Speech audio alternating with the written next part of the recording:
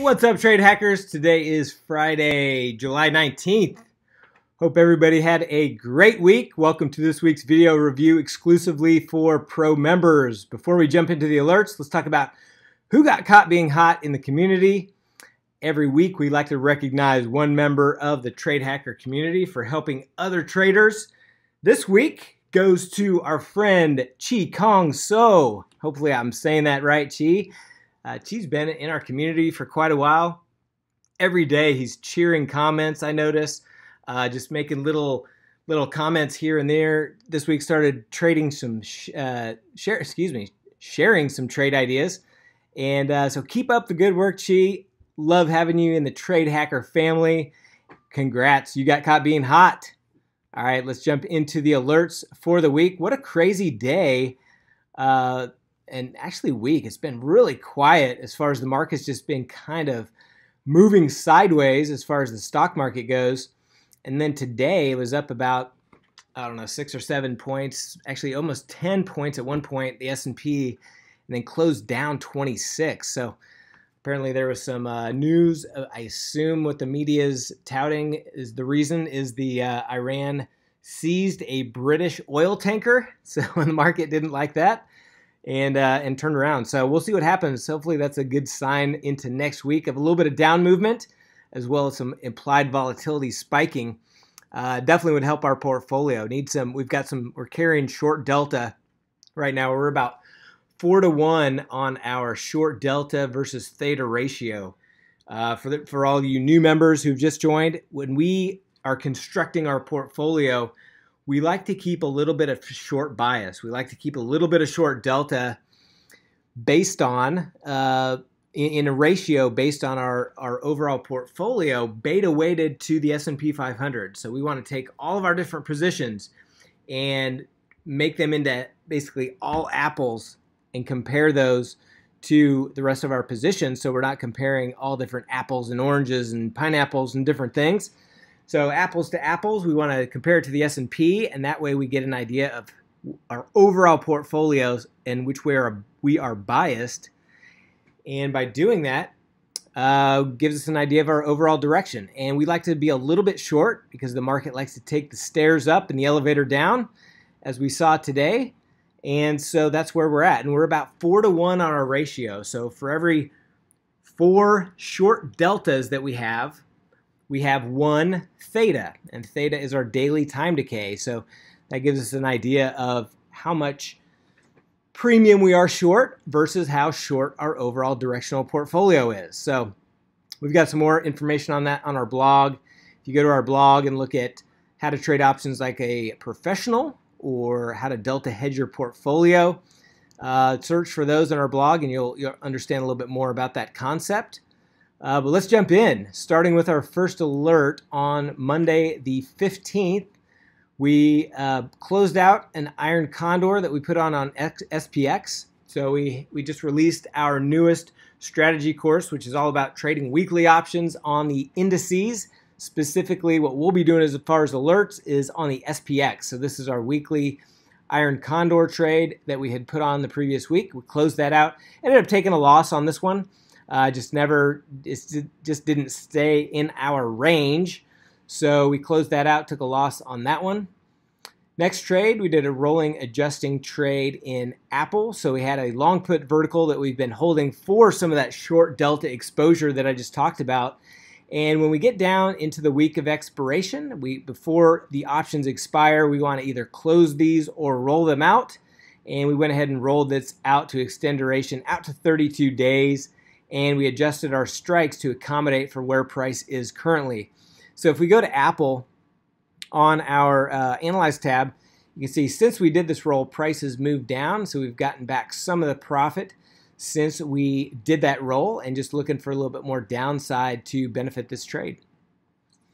Next trade was an opening trade in Baidu. So Baidu's got earnings coming up on July 30th. And implied volatility has been declining, as well as price has really been consolidating in a very narrow range. And so with this trade, we're really looking for price just to break out one direction or another.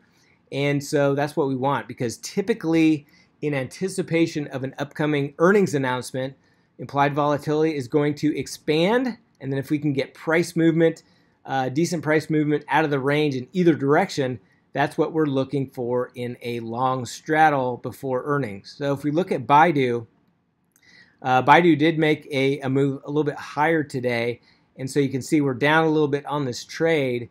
If you look at where we're at going into earnings, here's what's interesting is we put this on hoping that implied volatility would expand, and implied volatility is just really contracted. And so hopefully going into next week, we get some expansion going into earnings as well as a little bit more price movement, and that'll benefit our trade. So that's what we're looking for into next week. But we'll definitely close this out before earnings on 7:30.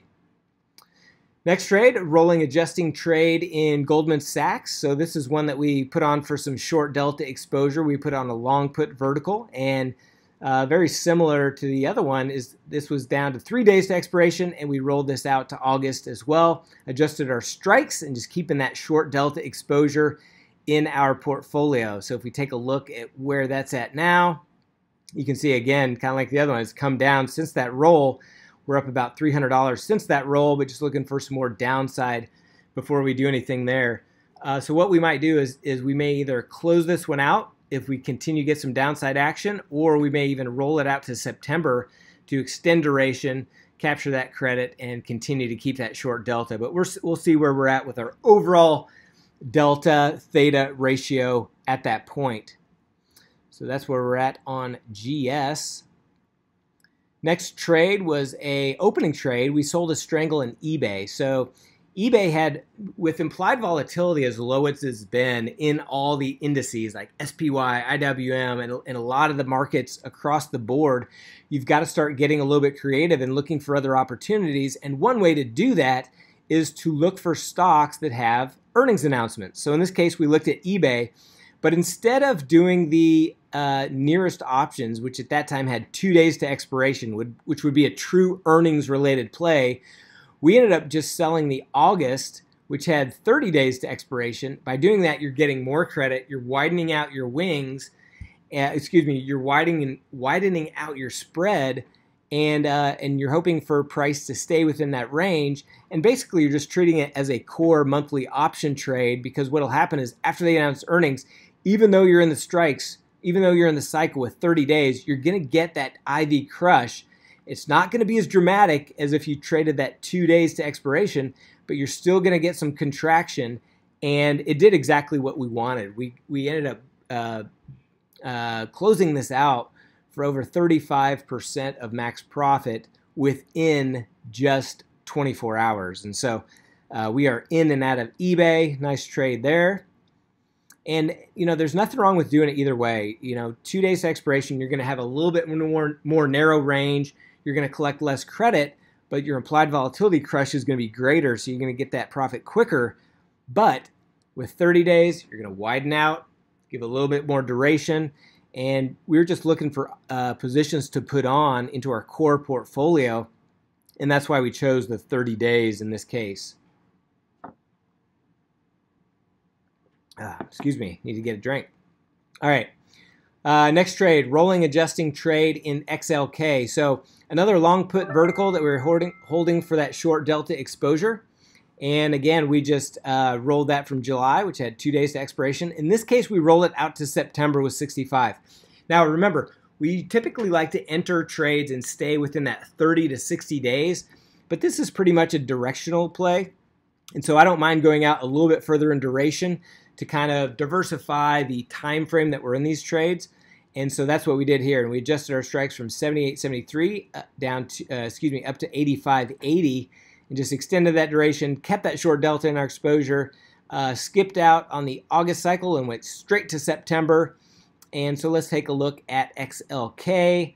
Moved down slightly. It's pretty close to where we rolled it, up a little bit of money in it since that roll, but pretty close to where we rolled that. Now, keep in mind, remember when we're rolling these positions, we could just close them out and take a loss. But in this case, we want that short delta exposure. I mean, this market's been very strong, and so just to play the cyclicality of the market, we wanted to keep short delta. And so we could have closed this out, but then we would just be going and looking for another short delta position. So what we like to do is we like to stick with certain positions and use them almost as hedges and continue to roll those. And eventually the market will get that cyclicality. We might get some downside action, and then we can choose to get some of that profit back and or close it at that point. But at this point, XLK is one of our short positions that we've been rolling, and we will continue to do so. And that's the other reason we chose to go all the way out to September, is because we know we're going to keep this for some time. And so no reason to roll out to August and then a little while later have to roll out to September, along with diversifying our cycles. That's part of the concept there. Next trade, closing trade in IWM. So we've had this iron condor on for quite a while. We've been kind of adding positions, taking some off, rolling some, going on and on. Well, at some point, at this point, IWM, the implied volatility, the IV percentile is down to 24. We had an iron condor on, and so we don't really roll full iron condors. So in this case, we just opted to close it. We took a loss. After some time, sometimes it just makes sense to close out trades, especially if the implied volatility is low. And it wasn't giving us any specific directional delta that we needed. We certainly didn't need any more short delta. We could have closed out the put vertical side and just rolled the call vertical side. But in this case, we just took it off and took a loss, and now we have that capital. So if implied volatility does spike next week, we have more capital to put on some additional positions. So that was the case in IWM. Now, for those who just put this on and didn't have all the past iron condor pieces on, we booked a really nice profit on this piece. In fact, it was about 85% of max profit. We were just trying to squeeze a bunch out before we closed it out. Worked out well, and we closed that piece out. So we are out of IWM at this point. Next trade, rolling adjusting trade in DIA. Again, this was down to 1 day's to expiration. We went ahead and rolled out to September with 64, adjusted our strikes accordingly. So we take a look at DIA. We've got two different sets. This is the one in September that we just rolled right here, right where we rolled it. No P&L yet. And then we've also got this other set that we had already rolled out to August. You can see price is well within range. Down slightly from where we rolled it, but just again looking for some downside direction to benefit that trade, both of those trades.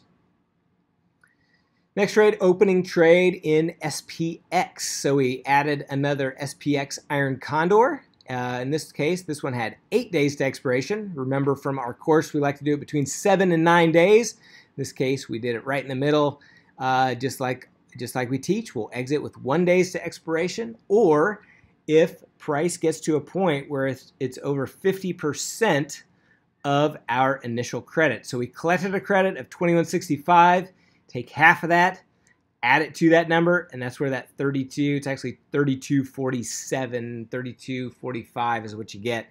But once we get up to a price of about 32.40, if we get to that point, that's where we'll exit as kind of a theoretical stop loss. Now, I've had some questions about, hey, why don't we manage these early like we do the rest of our trades? And the reason is because with these weekly options, we have this short duration. We've got this gamma risk that we have to be more aware of that's a lot more severe than our monthly options. And what that means is smaller moves in the underlying index can move your P&L a lot greater. That's what gamma is. It's that risk of movement. And so when you have these short duration options, they work a lot differently. And so that's why we created this whole strategy, this whole course around the strategy of these short-term options, where the most optimal way to do this is to exit with 1 day to expiration, or on the losing side, if it gets to a price that's 50% of your initial credit.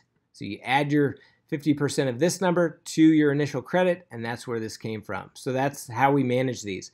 If you manage them early, your overall profits over time are not going to be as good. This is a very good strategy, very profitable, but you have to manage it like this. You can't manage it like you do our core monthly income strategies. Anyway, so that's the opening. Let's take a look at where that's at. It's pretty centered here. We're up about 137 bucks since we put that on. So just playing the waiting game into next week. Hopefully it kind of bebops around, stays in our range, and we can book a winner in that one. All right, next trade, rolling adjusting trade in SPY. So we had a short call vertical that was originally part of our iron condor. In this case, we rolled from July with 1 day just out to August. Again, there's nothing wrong if we wanted to roll this out to September, but in this case, we're just kind of diversifying our time frames. We're diversifying our roll. So in this case, we just rolled out to August and adjusted our strikes accordingly. And so let's take a look at SPY. Take a look here. It's pretty close to where we rolled at. We've gotten back a little bit of money since we've done that roll, but pretty close. And you can see we're in August in this one.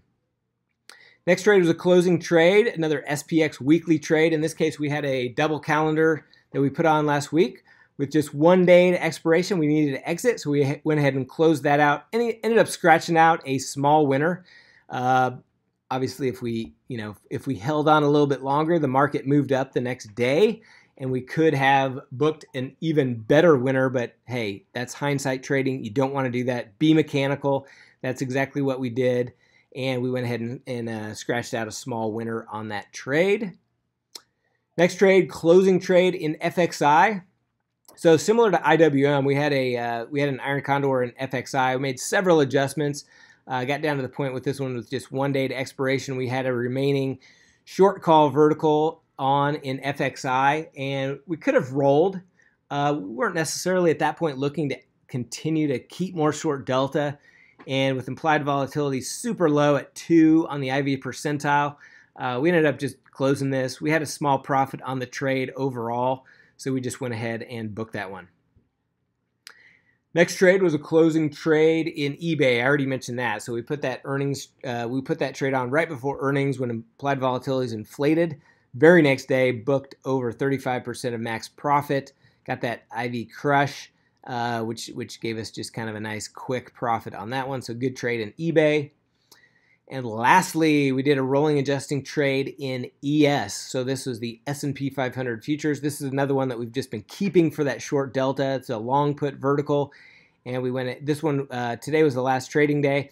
And listen, we don't like to keep our trades all the way down to expiration day, but remember with futures, options on futures, you can't get assigned.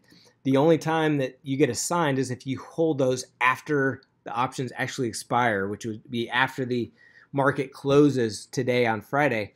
So we have all the way up until expiration day to do something, and that's what we did on this. We just held it all the way up and then went ahead and rolled it out to September and adjusted our strikes to keep that short delta exposure in our portfolio. So if we look at ES, you can see that's the one that zeroed out that we rolled, and here's the one and then after the market's down move today, we already gained back a couple $100 after the roll, which is good, and then we're just holding that for some more downside exposure. So those are all the alerts. Let's take a look at some of the other positions, starting with oil.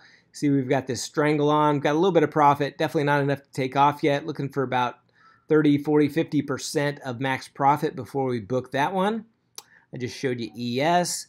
Gold. So we've got this short call vertical that was originally part of our iron condor in gold, looking for some downside movement in that. These options expire next week. We've got 6 days, and so we'll look to either roll or close that next week.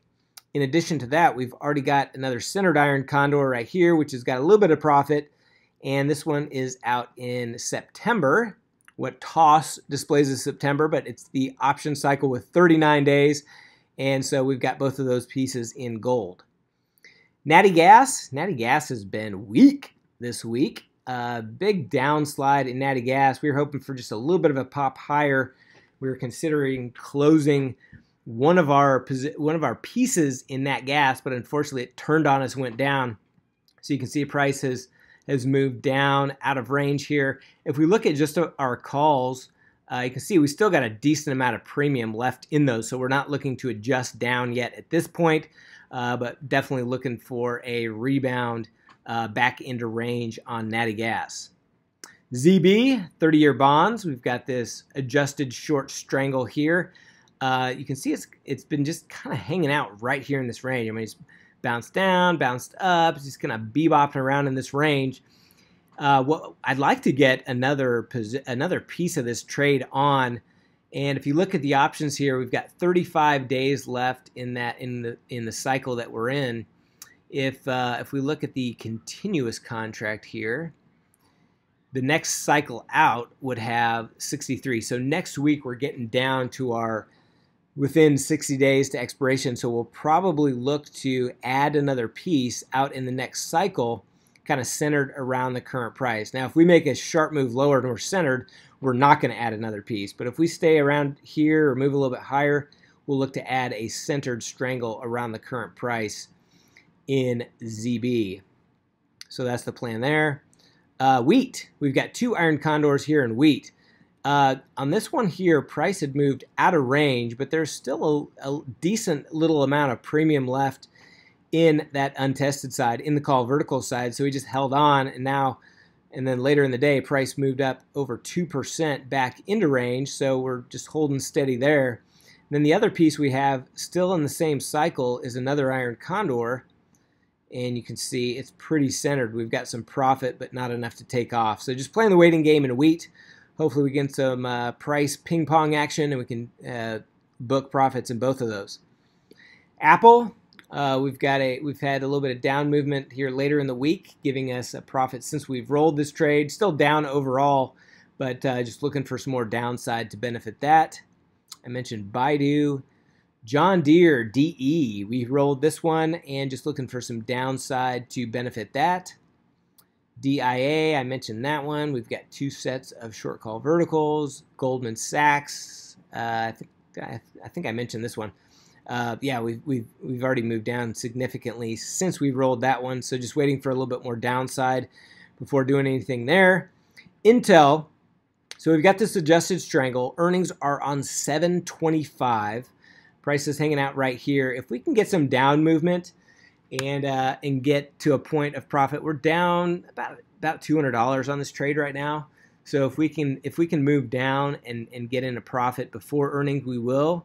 Most likely we won't, and so we will hold this through earnings and just continue to manage as necessary. When implied volatility gets crushed after earnings, assuming price stays within our range, we might be able to just take it off for a profit. If not, we will continue to manage as we always do mechanically. IYR, we've got this real estate ETF. Price came back nicely into range today. You can see this theoretical position we were looking to set up and add to this position back when price was around 89. We didn't, because I'd rather wait until next week, until these options get out until under 60 days, and we'll add it in September to diversify our cycles there.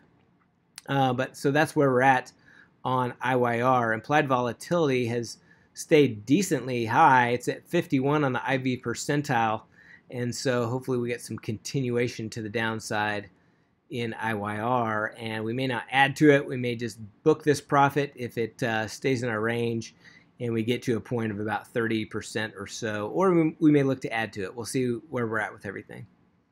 QQQ, we've got 2 sets of short call verticals, both of which are in August. Very similar strikes. These are both of them combined, so you're just looking for a little bit of downside movement in QQQ. SMH, I got a question on this one here. We've got, in the community, I've got price out here near the break even.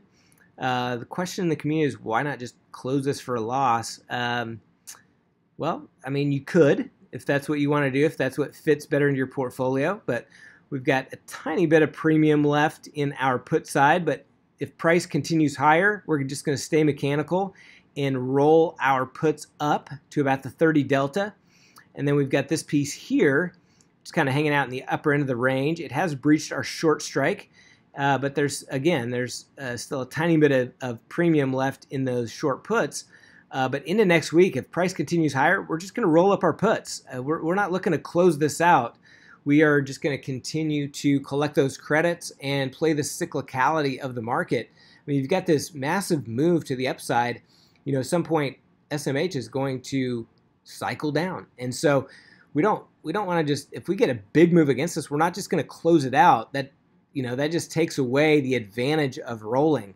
You roll your puts up. If you get an extended move in one direction to the upside, you roll your puts up. If you get an extended move to the downside, you roll your calls down.